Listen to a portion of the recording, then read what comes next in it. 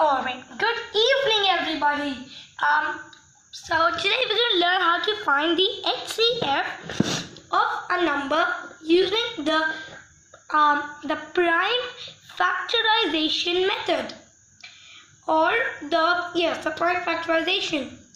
So in this method, you're going to take, let's see, two numbers, draw a line like this, take two numbers, let's say 10, and then draw another line 20. Yeah.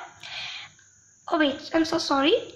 Just take two numbers. Yes, take two numbers, and then instead of doing this right over here, make another line. Yeah. Okay. Now first let's do it for 10. So 10 is divisible by 2, right? So we write a 5. Now is 5 divisible by 2? No. So is it divisible by 3? No. And is it divisible by 5? Yes. So 5 and a 1. Okay. So basically 10 is equal to this multiplied by this multiplied by this. 2 multiplied by 5 multiplied by 1. Yeah. Okay, now same for 20. Is 20 divisible by 2? Yes. 10. 10? Yes. 5. 5? No.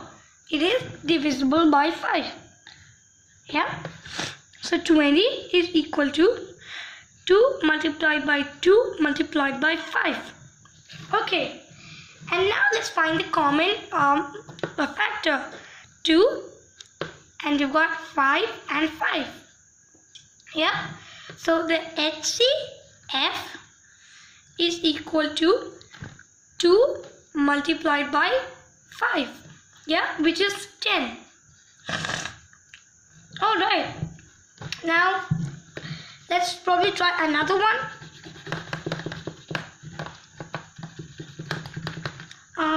We try 16, 14 and 12.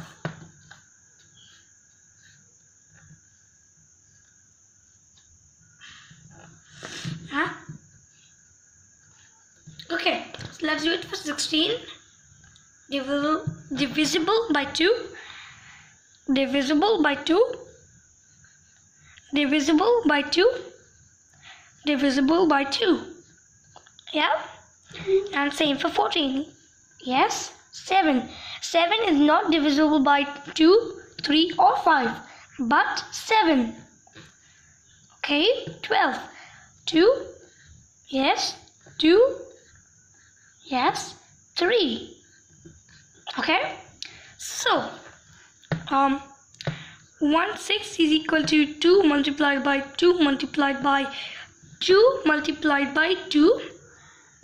Yeah. Okay. And then it weighs 16 because it's taking a lot of space. And then 4. Oh my god. Yeah. 14 is equal to, let's see, 2 multiplied by 7, and then 12 is equal to 2 multiplied by 2 multiplied by 3. Great. Now let's just find the common multiples. Let's see. 2. Okay. So yes, there is no more common because this 14 has a 7 and none of them have a 7. So yes, the HCF is equal to 2 multiplied by 1. 2.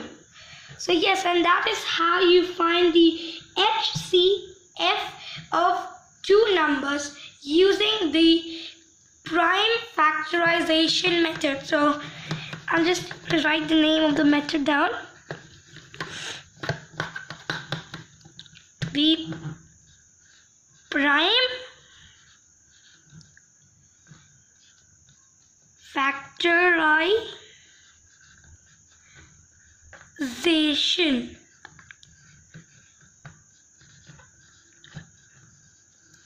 method. Yeah. Okay guys, see you later. Bye bye.